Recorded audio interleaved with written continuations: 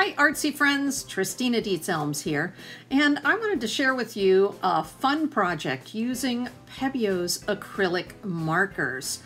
You see here I'm using Pebeo's red marker and I'm doing a watercolor wet on wet technique, but these are actually acrylic markers. They're not just watercolor markers, although you see the nice beautiful spreading and the way you can put water down and then bleed some of the color right into it and use your little watercolor brush with it in order to get it to spread. Now I'm using some light orange and going in to establish those orange areas of the leaf. This is a croton leaf that's from my garden, and I just thought the colors, the fall colors, were so beautiful that I wanted to share it with you.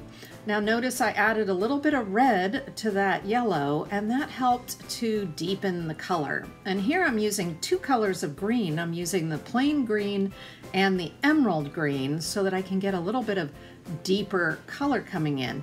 And I'm combining and feathering and doing all kinds of blending and mixing with those colors. Now I had a little bit too much water on there, so you see I was able to use a cloth and soak that back up. And then just go back in with the red marker and the green marker and add some more depth to the color. And you'll notice here as I go that in fact I am constantly adding a little more green, a little more orange, a little more yellow, a little more water, a little more red,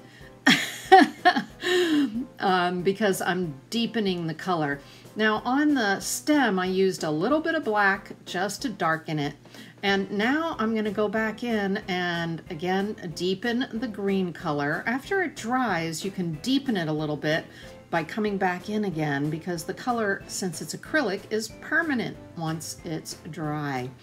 Now I'm gonna bring in some shadowing. So I just got that area wet and I'm starting with a light violet and going in with a little bit of cyan, and then I'll finish it up with some of the deep violet. But again, I put some water down first and then put the color so I'm able to spread that color.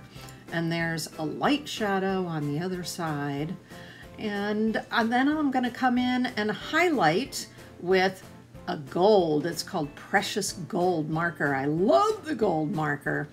So here is the finished leaf, and I hope you enjoyed that quick video. Thanks for watching.